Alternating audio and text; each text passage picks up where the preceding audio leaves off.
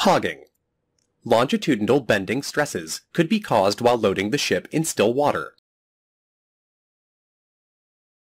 Hogging is a stress that causes the ship's hull or keel to bend upwards at amidships. Look at the effect when the load concentration is more on the ends of the vessel. The ship structure bends downwards at the end. Sagging. When load concentration is more at the center, the structure tends to bend downwards in the middle. This action is called sagging.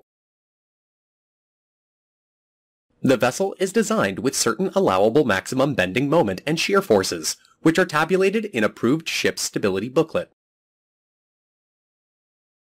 The loading and distribution of weights will be monitored by Chief Officer of the vessel according to the prescribed limits with the help of load indicator and stability booklet.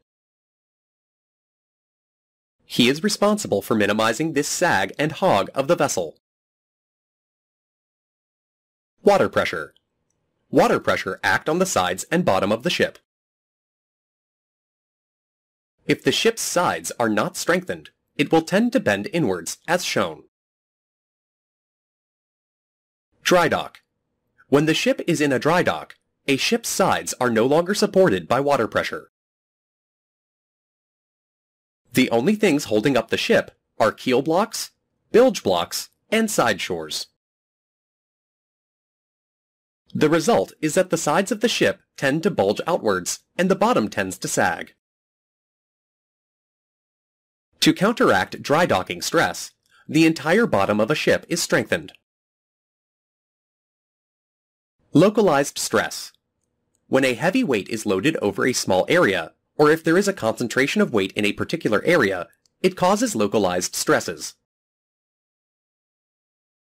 Localized stress is counteracted by extra strengthening.